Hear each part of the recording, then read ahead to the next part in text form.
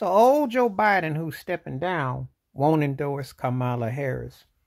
And it got me thinking, that could mean one or two things. That could either mean that he thinks she sucks, or he really wasn't about black folks. But like, remember, he told Cardi B, Joe for Joey B, but he says, you ain't black if you don't vote for me. But where's his catchphrases? Where's his Bill Clinton catchphrases? Where's his Donald Trump? I done so much for African Americans and so on. Where is that besides the crime bill he's done? Now, Joe Biden is somebody that I always thought of as a rockhead. He's one of them construction hard hat dudes that because of Obama, he got hooked up and he got probably the greatest token position. Let me explain when I say this. Trump sucks and racist and is trash and has no business. He should be locked up. He has no business even bring forth. But that's not the topic here. Because of his arrogance and his whackness as a leader, and with the pandemic, he brought all that on himself. So anyway, let's get to this, shall we? Joe Biden, though, got a token hookup for the position. But he came up very small. And he didn't give enough reparation checks. He didn't come up with reparations, but he didn't give enough pandemic checks, but he should come up with reparations. But Kamala Harris, what is her role?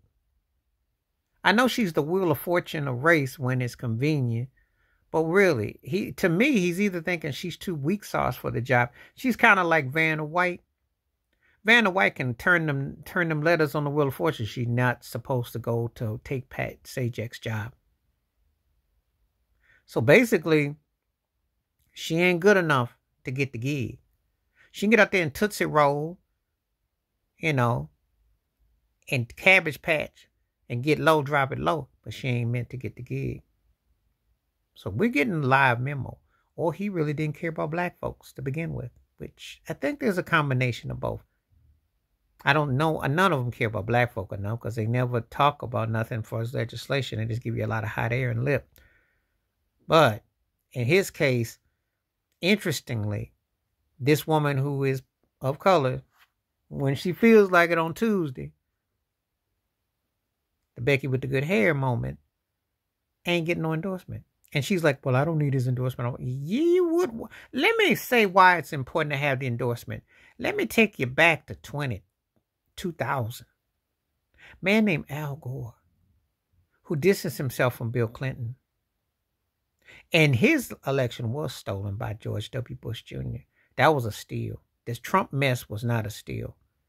But that was a steal because Florida was called for Al Gore. Now, he didn't win Arkansas. Imagine if he had played nice with Bill Clinton. He thought he could do it without him. Now, that was smug and arrogance that backfired. No endorsement. So if you're a VP in a successful campaign, success is winning. What's it say about you when you don't get endorsed?